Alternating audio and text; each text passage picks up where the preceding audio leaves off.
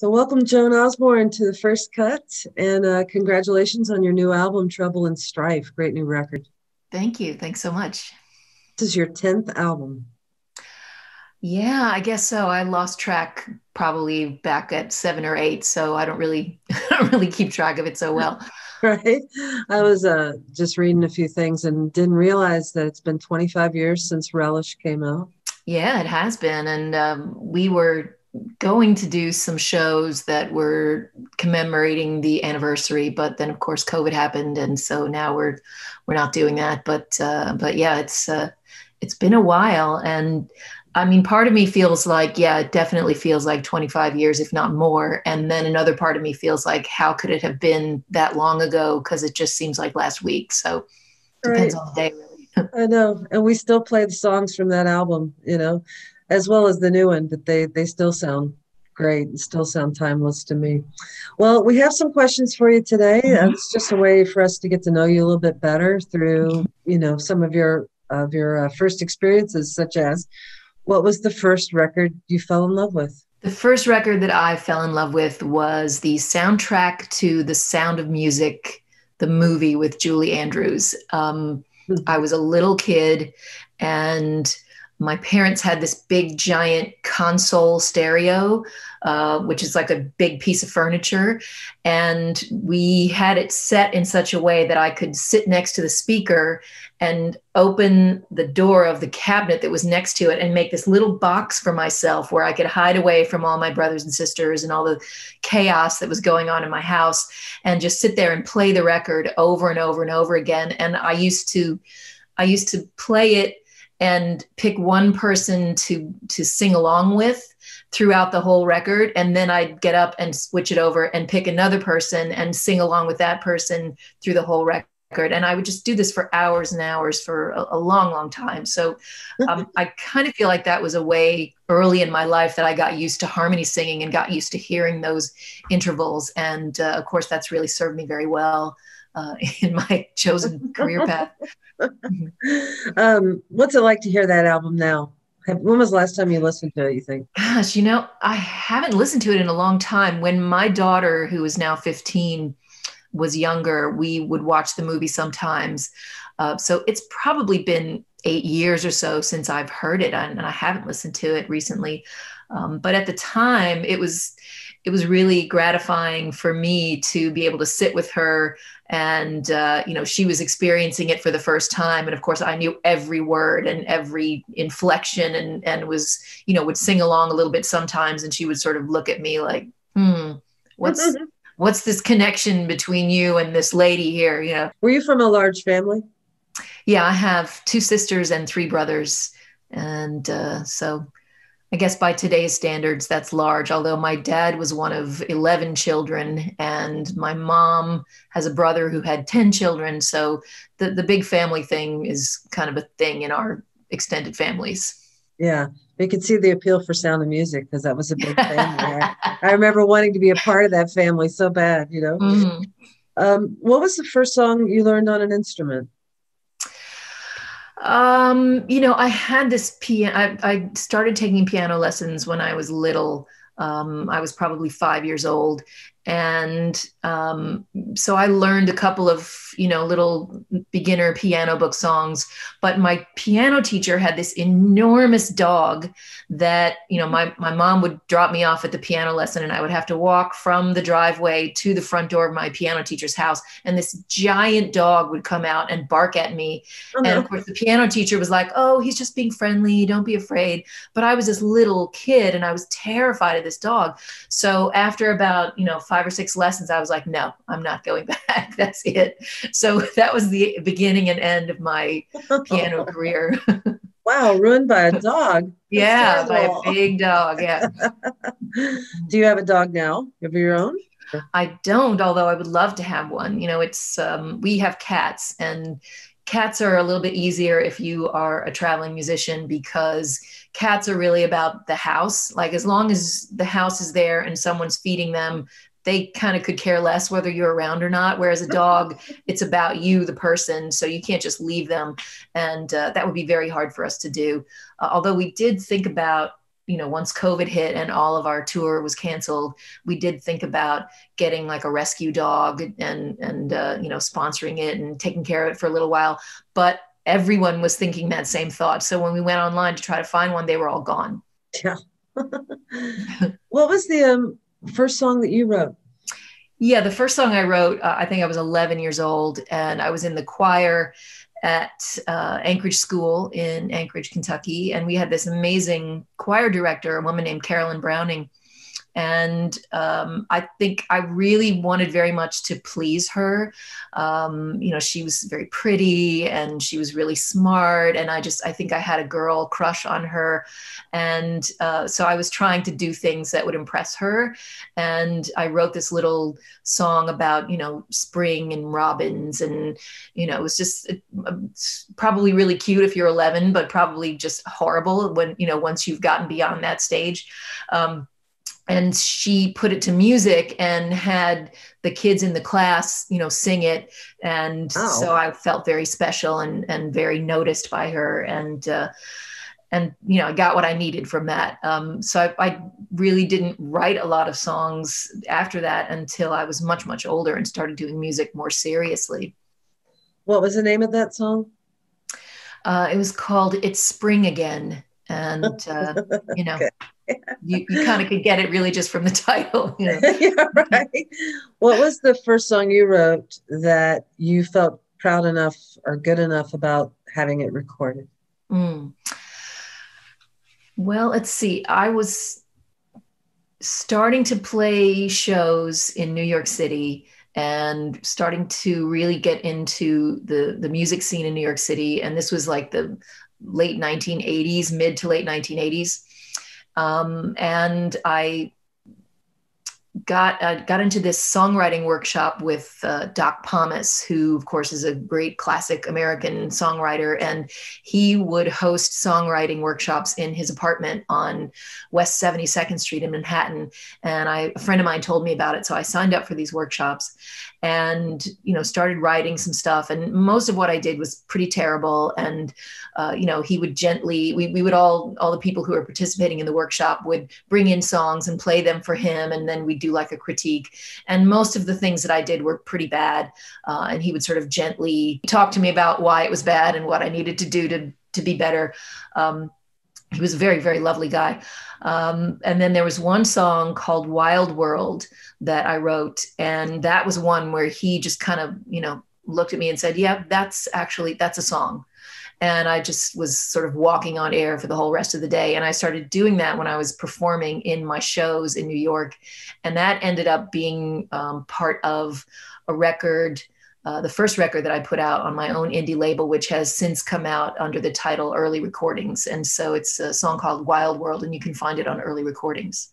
Oh, great. Was that a live album, Early Recordings? Yeah, a live record, yeah. Because I think, didn't you have Son of a Preacher Man on that?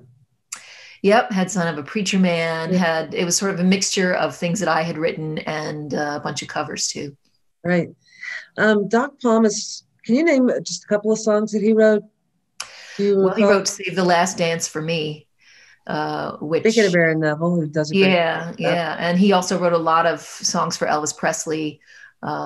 He's like an icon of American, sort of classic American songwriting.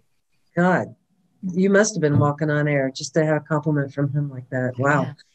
Yeah. What was the first heartache song you connected with? That's a really good question.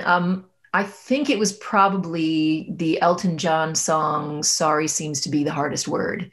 And I remember going to this party in junior high school, and I was not like a popular kid in junior high, so I was sort of hanging back and being a wallflower and looking at all the popular kids, and they were playing this record of Elton John, and that song came on, and it just sort of, like, the other kids were kind of they were hearing it but sort of continuing what they were doing, and I was just so engrossed in the song, and it just sort of took me over in that moment. And I had not had any of those intense feelings of heartbreak or anything at that point in my life, but I sort of felt like, wow, this must be what it really is like to be an adult and to have your heart broken. And I felt like that song was a window on that emotion for a little kid like me.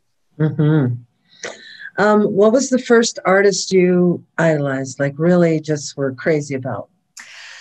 It was Tom Jones. It's the first artist that I just completely was nuts about. And I was 7 years old, and he had a TV show, a TV variety show that came on, and it came on a little bit late at night. And I remember, I think the first time I saw it was maybe towards the end of the summer, or it was a time when it was staying light until late. And I remember watching that show with my family, and I was completely sort of stunned by his voice, and the way that he would dance was just like, I mean, you know, I can look at it now and I'm like, dang, that's a really sexy dude. Yeah. And at the age of 7, I was just like, my mind was blown. So I remember watching this show and just being completely enamored of him. And then once the show was over, I went outside and it was still light out. And I just started running around the yard and just like I had all this energy and I just had to get rid of it somehow. And I was completely in love with him. Have you ever met him? I have never met Tom Jones, no, but you know, he can still sing like he used to sing, and he's a badass. He really is. I got to meet him once, and Oh, it was really? such a thrill. I turned into probably like you at 7. You know, I just wanted to run around the place. I was so excited. And he was very gracious and really nice. And yes, he can still sing. Just amazing, amazing guy. What was the name of the very first band you played with? You know, I have been trying to think about that. I don't remember the name of the band, but I was in a band in high school. My boyfriend at the time was a drummer, and he was in a band, and they were getting ready to play like a battle of the bands at Freedom Hall in Louisville. And they heard that I could sing. And so they wanted me to join them for this battle of the bands and sing like a Fleetwood Mac song or something. And, you know, so I kind of got drafted into this band. I cannot remember for the life of me what the name was, but it was a very short-lived time in this band because the bass player decided that he didn't like me. And, you know, I was 16, so I'm sure I was a jerk because most 16-year-olds are a jerk. So I'm sure he had good reason. But he decided that he didn't like me.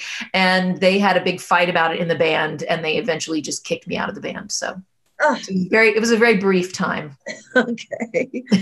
What record are you listening to now that you're really loving? Well, as a matter of fact, I pulled this out because I wanted you to see the cover. It's this record right here, which is just on so many levels. It is amazing and just renewing my soul in moments when I really need it. Because, you know, if I'm a musician and you can look at it from the perspective of a musician, and, you know, Ella Fitzgerald, her musicianship is just unparalleled. You know, her instrument is incredible, and what she can do with it is incredible. And then there's Louis Armstrong, and he has, of course, a completely different instrument with his voice, this sort of ragged, gravelly thing. But the way that he uses it is just, he's a genius. He's brilliant. And then he starts playing the trumpet, and it just transports you. So, you know, this has really, just as a musician, I appreciate it on that level. But then it's also it's just beauty. It's just so much beauty, and it just washes over you with all this beauty. And it really, really lifts my spirits these days. So this is the one that I keep thinking I'm going to put it back in my record stack, and then it just stays on the turntable all the time. How did you find that record? How did you end up? This was something that my daughter and I bought for my partner, Keith, for either Father's Day or his birthday or something, like a couple of years ago. And, you know, she picked it out for him. And then the minute we put it on, we all just fell in love with it. So, you know, my daughter loves this record. Everybody loves it. Get this record. You must hear it. It's essential. I agree. Yeah. What's your favorite song on there? Do you have a favorite? I mean, you know, The Nearness of You probably is the one that, you know, just knocks me out, but they're all amazing. Yeah. What's the most recent song you've learned to play? The most recent song I've learned to play is the title track for my new record, Trouble and Strife.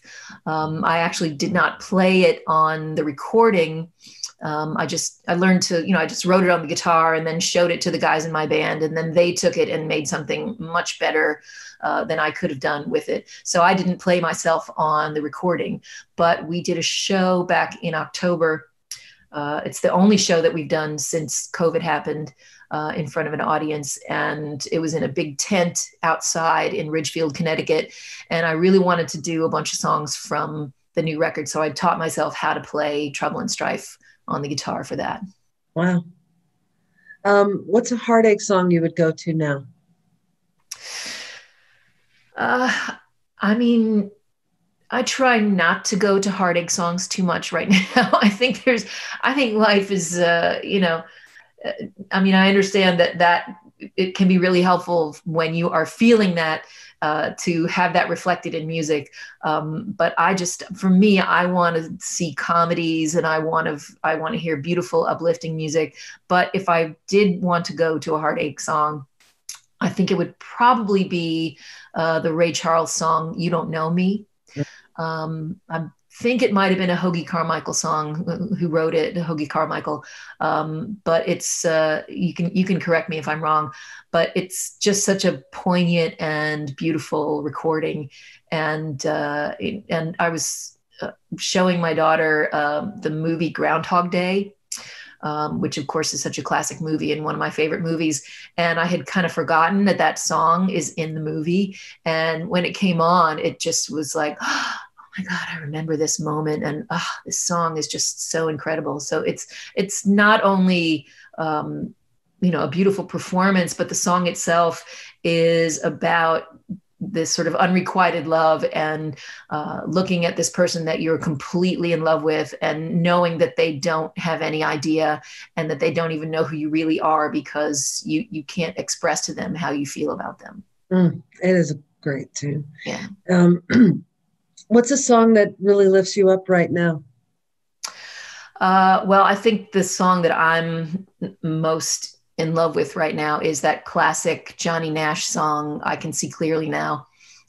He actually recently passed away in October. And I think it just was such a fitting tribute to him that a lot of the people who were celebrating in the streets when Biden's victory was announced were blasting that song from, I heard it from cars and out people's windows and stuff when I was sitting there in Brooklyn, and we were like, what's happened? What's happened? And so we ran outside and joined all the people in their celebrations. And I just feel like that's such a fitting tribute, that a song, that has been around for that long can be used in that moment of celebration. Well, Joan, thank you so much. It's great to speak with you today, and thanks for doing this. You're so welcome. It was a pleasure. And best of luck through everything that we're all going through right now. Yeah, for you too. Please be safe, and tell everybody that's in your listening audience to really just better safe than sorry with this COVID stuff. Absolutely. All right. Take care. Thanks again. Bye. Thank you. Bye-bye.